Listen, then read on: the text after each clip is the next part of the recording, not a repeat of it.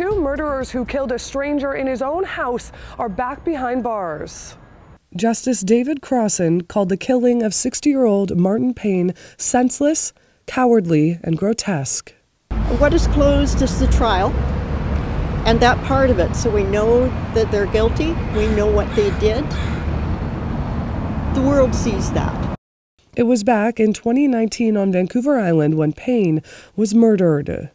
The amount of love and brightness that he brought into people's lives, how joyful he was consistently uplifting to people in his life.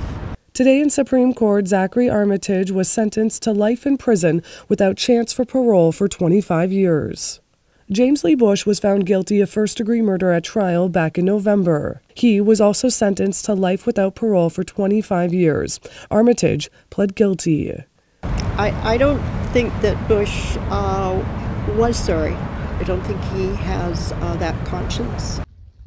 The two were inmates at the time of the murder. They escaped William Head Institute and murdered Payne when he returned home from work. Payne's sister described her brother as kind and gentle. The sadness will always be there, but Marty would certainly want us to get back to being happy people. During today's sentencing, Armitage turned to the family with his arms behind his back and said, "I'm sorry. I'm disgusted in myself.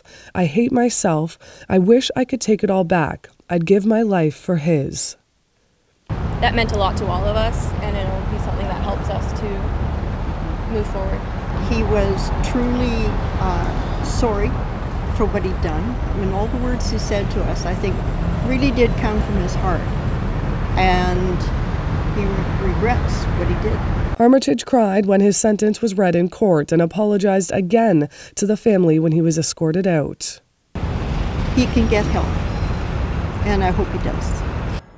When Armitage addressed the family, he offered that they could reach out to him in the future if they still had questions. Now this family will try to transition to life after this horrific ordeal.